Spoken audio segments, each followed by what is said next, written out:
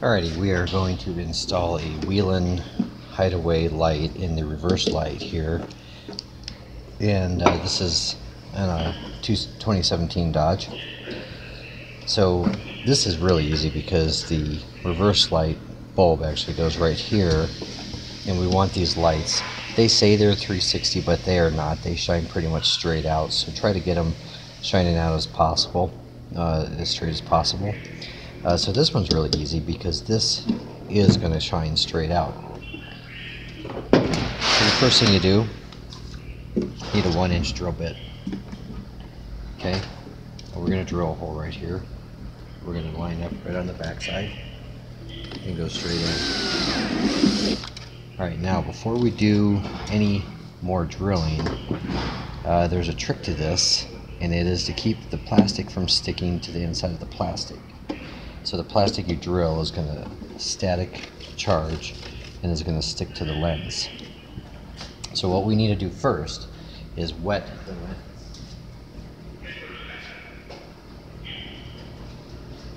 And you can use anything, water, this is just some glass cleaner. Put that on there and that will immediately take away the static charge. Now that the static has been dissipated, you're going to be able to hook up a vacuum while you drill, and it's going to pull the shavings away without having them stick to the lens.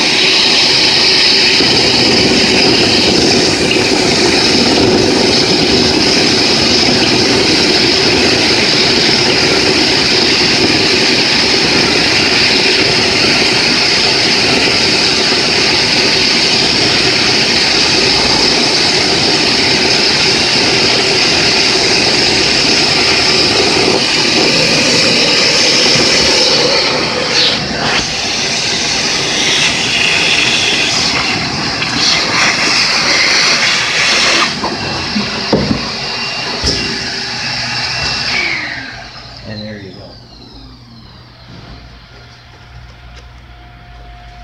You see, we didn't get any plastic in here at all. And if you do this and you keep the static off it, the plastic isn't going to stick to this. You'll be amazed the amount of static charge that builds up on this flat piece of plastic, and it just sucks the stuff in there. Now, last thing you have to do, fish that little piece that you just cut out.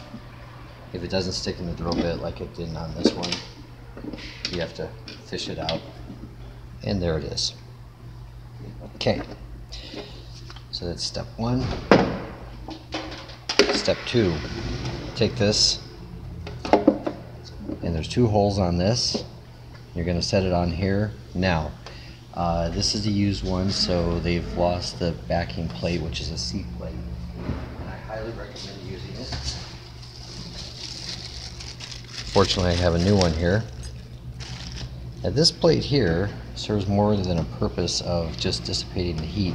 It will keep you from breaking the plastic. So we're going on an uneven surface here, and if you put this in here and you tighten these screws all the way down, okay, you're going to take this and you're going to break it and break the seal. So put that on there, put your plate on there, drill your holes, and then you're going to add this piece of foam. If you don't have that, silicone them in. And I will take silicone and I will silicone them with a black silicone, something that is that can be removed if you scrape it off. I don't use a hardening silicone on this. And then you can drop this in here, screw it down, and then put the silicone around the outside edge to keep the water out of it. So this particular light, then you're going to use some very small screws, and I pre-drill these. And these take a number 1 Phillips bit, so I will take a tiny bit and I will pre-drill it, put 1 screw in almost all the way down, then you pre-drill it, put the second screw in, and just snug them up.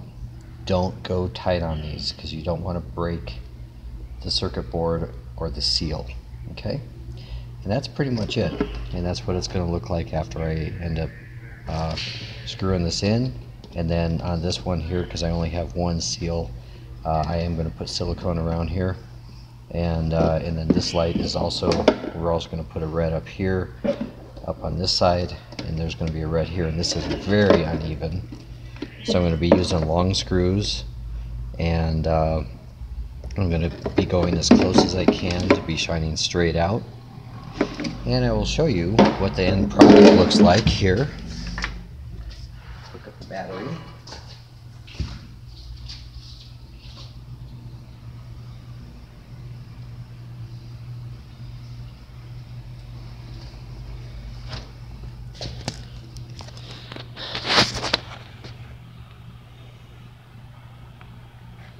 So you can see I've got the one up on the top shining out, and I've got this one down here and it's shining out, so when you're behind the vehicle it's very bright. And like I said, these whelen lights, they say that they're 360, but they're not. See, that's sideways,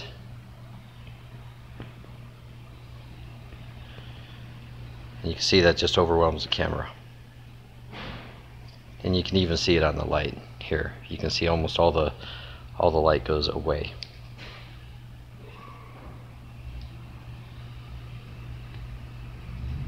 So definitely try to get these pointing as straight out as possible, because you can see the pattern right there. So there you go. That's how it looks when it's done, and that's how you install them. Hope this helps.